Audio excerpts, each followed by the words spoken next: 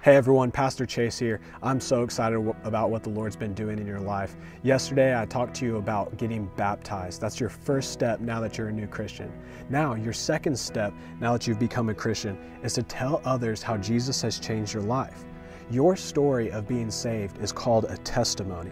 And your testimony is a powerful tool that God will use to save others, to save your friends, to save your family members.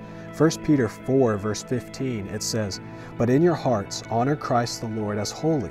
Always be prepared to make a defense to anyone who asks you for a reason for the hope that is in you.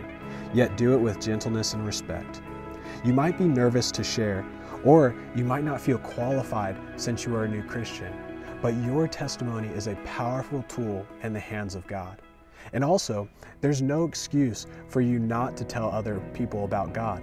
In Luke chapter 8, Jesus heals a man who has been possessed by demons. And the very first thing that Jesus tells this man to do after he heals him and saves him is this. He says, "Return to your home and declare how much God has done for you."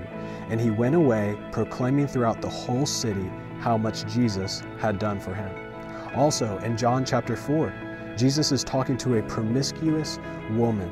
She's an outcast of society, but after her conversation with Jesus, she goes back to her town and tells others about Jesus, that he is the Christ, that he is the Messiah. And then in John chapter 4, verse 39, it says, "Many Samaritans from that town believed in him because of the woman's testimony." So you see, the first step of your new Christian life is to get baptized. The second step is to tell others what Jesus has done in your life. Tell people your testimony. Go and tell your friends about who Jesus is.